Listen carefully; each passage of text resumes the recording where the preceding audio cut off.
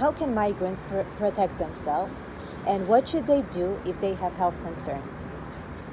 Migrants can protect themselves if they are aware about the problem. The dangers and the risk of HIV, and how how you can contract HIV. So protection is knowledge is very important in terms of protection. In addition to that, if you have the knowledge about how to protect yourself for HIV, then you can apply these methods. For instance, the use of condom. When you are it really saves lives if people protect themselves, particularly if they're engaging in sexual activity that is otherwise not sticking to one partner. For instance, if there are multiple sexual partners, then you have to really protect yourself.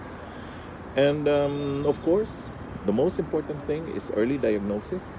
So if you know that you are HIV positive, you can have your treatment, and that will really help in terms of giving the person a good quality of life.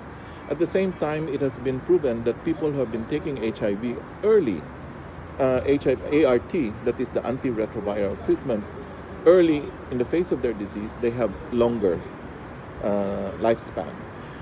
Problem with HIV is until now we haven't really found the medicine that could really cure and remove the virus from our blood. There has been some studies and some very small number of people that it has been totally eliminated, but still in a majority of cases, in a big majority of cases, you cannot really say that you are fully treated. It can only the medicines that we have right now can just help you ensure that your immune system is good enough to protect your body from getting complications out of HIV. Thank you. So this has been our interview with Dr. Jamie Calderon. We continue to raise awareness regarding this issue, and we encourage you all to know your status. Thank you. Thank you.